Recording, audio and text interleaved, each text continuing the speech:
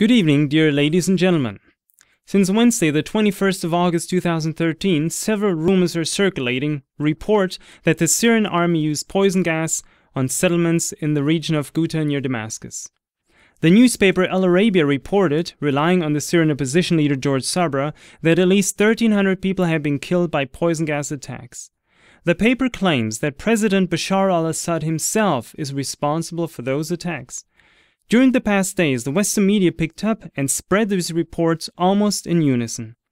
The following day, the British Daily Mirror headlined, "Now they are gassing children." The pictures of dead infants should substantiate the alleged cruel facts. In the light of such emotional reporting, it is once more essential to look at the facts and go to the bottom of the statements. First, it should be noted that up until now, there is no substantial evidence for the massive accusation against Assad. There are merely allegations of opposition rebels, so we can only speculate. The Western media and politicians who claim that these statements were reliable are on very thin ice. Employees of the news agency News, who were present in the region of East Ghouta at that time, depict a quite different view of the situation there. They report, "By the end of last year, the place has been occupied by light forces of the al-Nusra Front. Due to ongoing combat, the area has long since been abandoned by civilians. Currently, there are only rebel fighters there, but no civilians at all. No women, let alone children, can be found there, whose corpses are then presented to us by the Western media.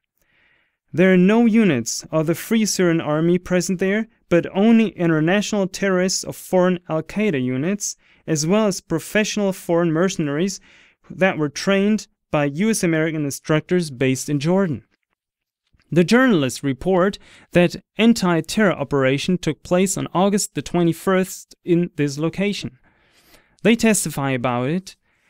"With dozens of cameras, working with various camera angles, we documented the entire progress of the operation without interruption. Looking at the explosion images, any expert can easily recognize the fact that the army is launching nothing but standard ammunition. There's no crawling smoke whatsoever. Considering the windy weather, the conditions of the close combat, and the soldiers themselves not wearing any gas masks, the soldiers and the journalists filming at the front themselves would have been severely affected by the effects of chemical warfare agents. There is nothing like that at all. This proves once more the fact that the campaign about chemical weapons operations of the Syrian army is a lie." The geopolitical analyst Patrick Henningsen raises the question of who benefits from such an alleged poison gas attack. He reminds us that only a few days before, UN weapons inspectors arrived in Syria and moved into a hotel close to the alleged site of the crime. Had Bashar al-Assad in fact used chemical weapons with these inspectors still nearby, one would have to consider him to be an absolute fool. The US and their partners are not growing wary of pointing to the trespassed red line, which they had conjured up for the first time in 2012. This would be transgressed once chemical weapons would be used in Syria. A military intervention by the US and their partners would then inevitably follow.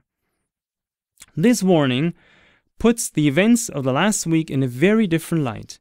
Bear in mind the fact we are still talking about unconfirmed accusations stemming from the Syrian rebels.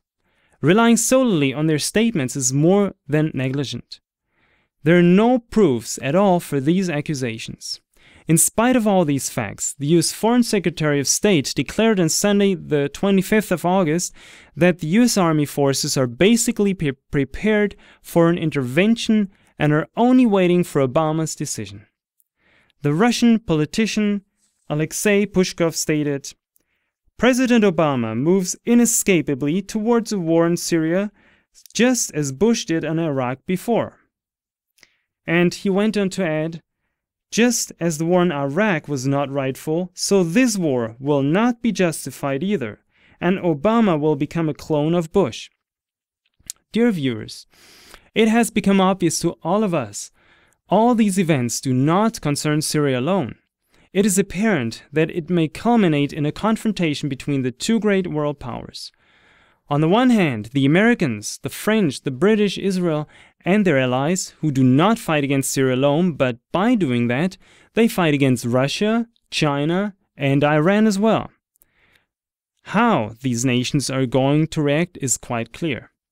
But one thing is for certain, what the Syrian Minister of Information had predicted before.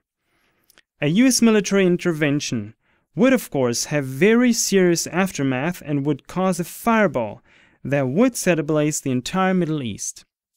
Dear viewers, please take care, together with us, to make these facts public, if possible before the first American missile hits Syrian ground and kills people. Please try to draw the attention of as many people as possible to these circumstances. Please watch also our media commentary from Friday the 23rd of August, that was aired in German, which reveals the context from this point of view. We're looking forward to welcome you again soon.